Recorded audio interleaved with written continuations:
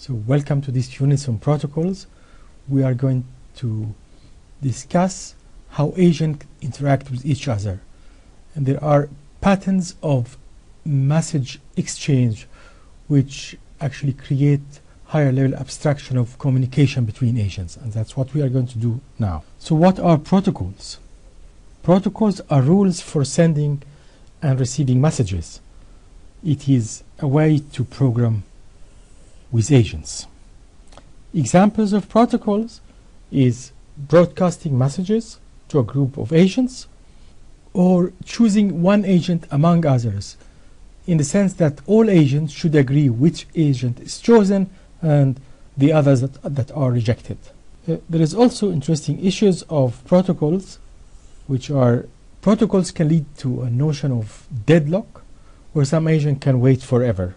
We will discuss this later in this unit. So let us see how to implement a very simple protocol, which is a broadcast protocol. And what is it? When an agent gets a request, it wants to broadcast a message to a set of agents. And this is we can implement quite easily with our abstraction. So here is a procedure called broadcast. Here is a set of agents, and here is a message we want to send. We just send the message to every agent. You remember, this was, if A is an agent, M is a message, this will be a send operation to that agent. But let us take a more agent-oriented view. Instead of defining a procedure, we are going to define a broadcaster agent. A broadcaster agent is an agent. If it gets a request to broadcast a message, it will broadcast that message to a set of other agents. So any agent that wants to broadcast, it sends the broadcast request to the broadcaster.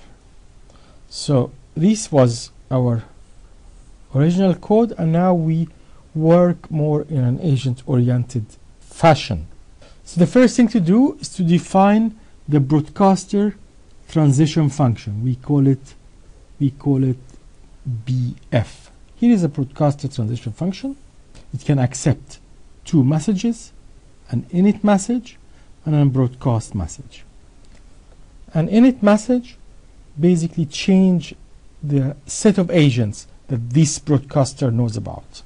So the state of the agent consists of one single field, and that field has the agent that it knows about. It can also get a broadcast message. This message is M here, and what it does, for every agent in its set of agents it knows about, it sends the message to the broadcaster. This is a state transition function, so the state is not changed here. And it will ignore all other messages. That's why we have this else statement.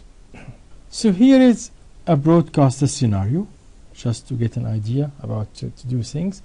We define first a browser agent. We call it browsef. What's a browser agent does? This is the state transition function of the browser agent. The browser agent, it basically does only one thing. To understand this properly, we have to understand what is the state of a browser agent. The state of the browser agent has a name, and when it gets a message M, it browses the pair consisting of the name of the browser and the message. So here's an example.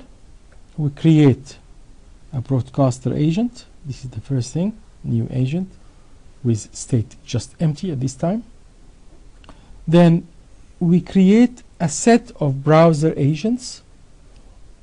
So here we are going to look to a construct that maybe you haven't seen before. This construct can be expressed in the functional sublanguage of Oz, the declarative language of Oz. A construct that is similar in function to what is called comprehension in Python, but it has different syntax. So what it does, for I between 1 and 10, it collects in a list what is written here. So what is written here will be an agent that has a name I. So the result here will be a set of agents. Each agent has a name, and that name is 1 to 10, and that agent is a browser agent. So a set of browser agents basically. Here we have the broadcaster. We initialize it with a set of browser agents, and then we broadcast the message A, it's an atom, to the set of browser agents. You can take this code and run it for yourself to try to see what is going to happen. I will have in an extra unit showing you what this as a programming screenshot session.